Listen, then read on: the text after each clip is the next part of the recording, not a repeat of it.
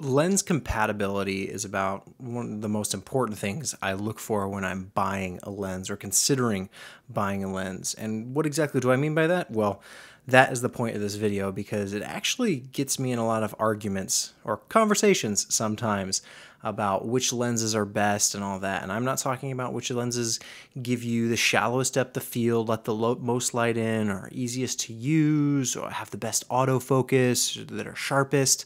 None of that stuff, because that's all really important, but that's almost secondary to my main issue, which is lens compatibility. And that's why I buy Nikon lenses, and most of my collection is Nikon lenses. And there's a very specific reason for that. And that's because Nikon lenses have the largest flange distance for where they can mount from the sensor of a camera. And if you don't know what any of that means, you can look up stuff. There's a lot of articles about it online. But essentially what it means is that when I have a Nikon lens like this one, I can put an adapter, right? This back cap would be off. I can put an adapter on here, and that distance that this adapter covers, right, matches up with the focal distance that it needs to be from the image plane on the GH4. There are smaller adapters. Let me see if I can find one here, such as this one for Canon. This is a Canon EF adapter. So this goes on there, and that's the distance between Nikon and Canon that you need. Now, this is really nice because since there's so much distance it's got the greatest flange distance, it means you can put adapters in that space, right? So Nikon, if you had a Nikon, it would mount, and the sensor is like back here, right? And you can put things in because like Canon, the flange distance is a little shorter. So for Canon mount, you just make it match, and it works really, really well. You can't go the other way. So for example, let's just say this is a micro four thirds lens. Okay, this is a lens that's designed for the GH4 and other micro four thirds cameras.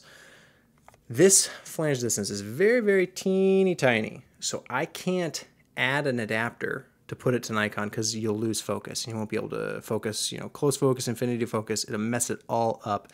And not to mention this lens doesn't cover full frame anyway. But let's say it did. I still couldn't adapt it. Same thing with like Sony E-mount. Very, very, because they're mirrorless, the flange distance is very small, so you can't go the other way.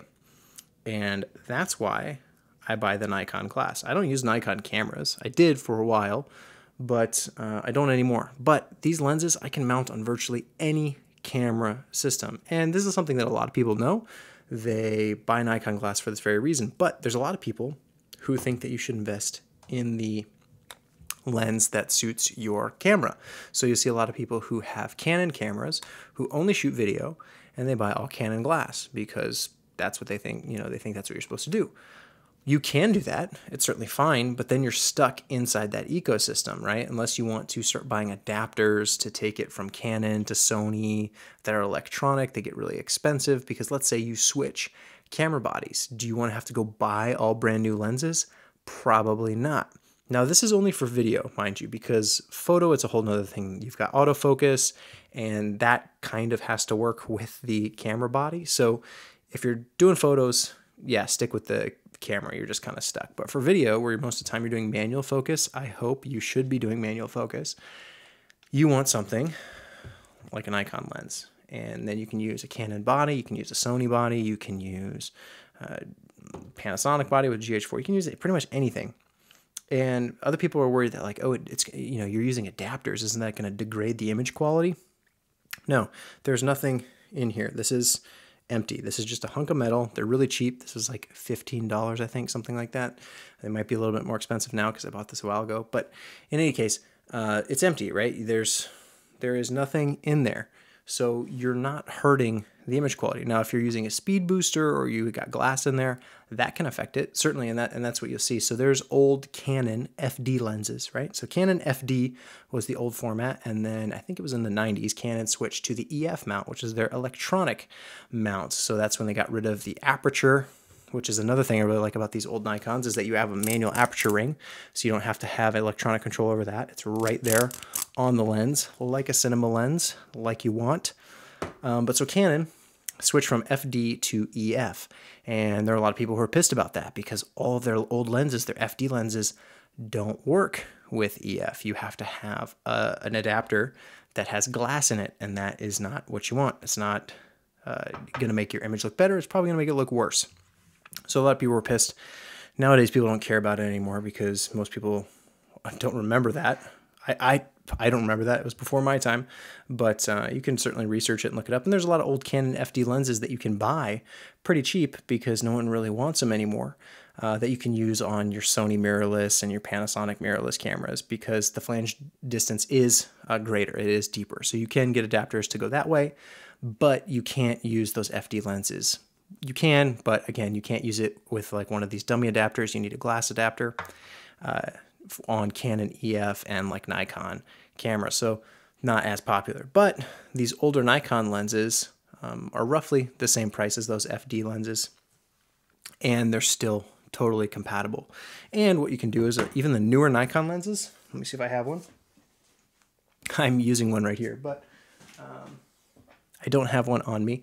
This lens right here, the one that I'm filming with, is a Sigma 18-35, and it is a Nikon mount. And Nikon, I don't know if it was smart or if it was just dumb luck, but on their newer lenses, they ditched the aperture control. Bad move, in my opinion. I think the aperture control is fantastic. That's why I like the Rokinon lenses. Those are really nice. But for whatever reason, Nikon with their G mount, so this is old Nikon F mount, it's now the G mount. It's the same mounting system, it's just that they went electronic, right? So the Nikon cameras now electronically move a little lever. I don't know if this one, so I don't know if you can see this, but there's a little lever here. Let's see if you can. So see, all right. Little lever, little teeny tiny lever that you can activate with the camera. It does it electronically in the camera, right? Well, but you don't have the aperture control on the new G lenses.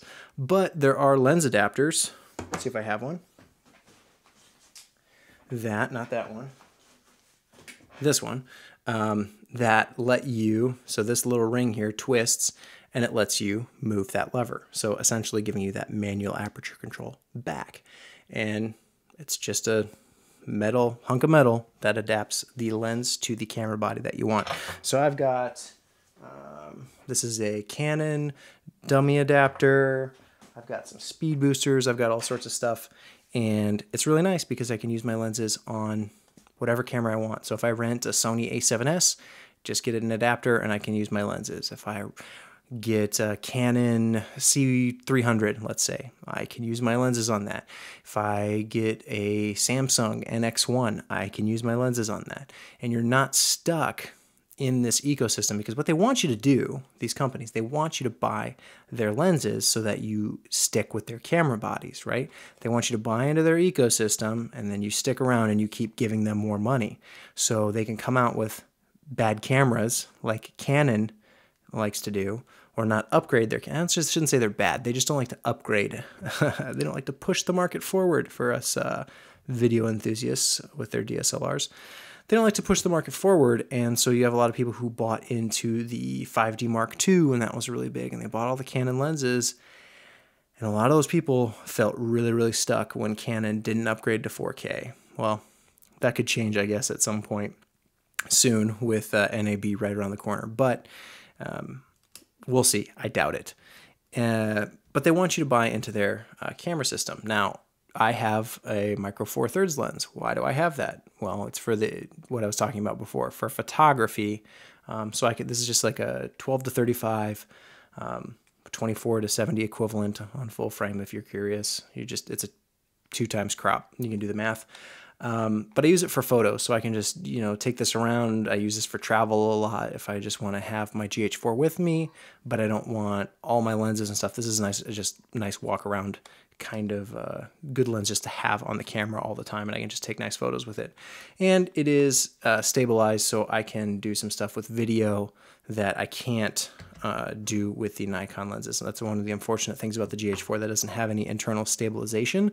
But another reason to buy the Nikon lenses is if you have a camera that has a sensor, stabilization on the sensor, so in-body stabilization, you can use these Nikon lenses and get stabilized footage or photos, depending on what you want. You don't need the stabilization in the lens, which I really wish Panasonic would implement on a GH5 or something like that. We'll see, maybe, fingers crossed, one day. But yeah, another nice added benefit of having the old, just like cheapo. I mean, these are pretty cheap, really affordable compared to everything else. And, you know, there's some newer glass that is certainly better. I have, hold on, let me grab it out of my bag. It was stuck. So there are other versions. This is an 85 1.4. This is the 85 1.8. These are different kind of eras of lenses. So this is a little bit newer, looks a lot nicer, honestly, than this older 85. But this older 85 is good too. It's just I don't like to shoot it wide open. But in any case, you can find stuff that fits your budget, because that's probably what you're concerned about. And then you just get some adapters and make it match with your camera, so that, you know, in a year or two, when they update the camera, they come out with better frame rates, better resolution, better dynamic range, whatever it is. You don't have to reinvest in a bunch of new lenses. You can just stick with what you've got, and you don't have to have any special adapters. It just works. And that's what I like. I like stuff that just works, and I can upgrade when I want to, not when I feel like I have to. So that's why I think you should buy Nikon lenses, at least for the majority of your kit. You know, if you're gonna, you can certainly invest in a bunch of other stuff too. Like, you know, a lot of these lenses cover full frame. The lens I'm shooting with only covers APS-C. The micro four thirds lens obviously only covers micro four thirds.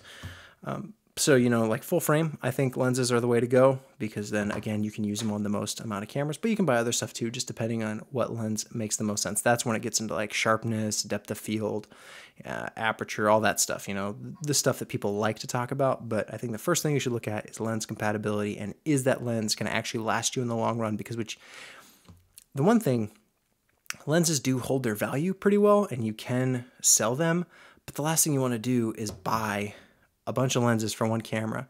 You switch camera formats, have to sell all that other stuff, buy all this brand new stuff. Like, no, you're not going to want to do that.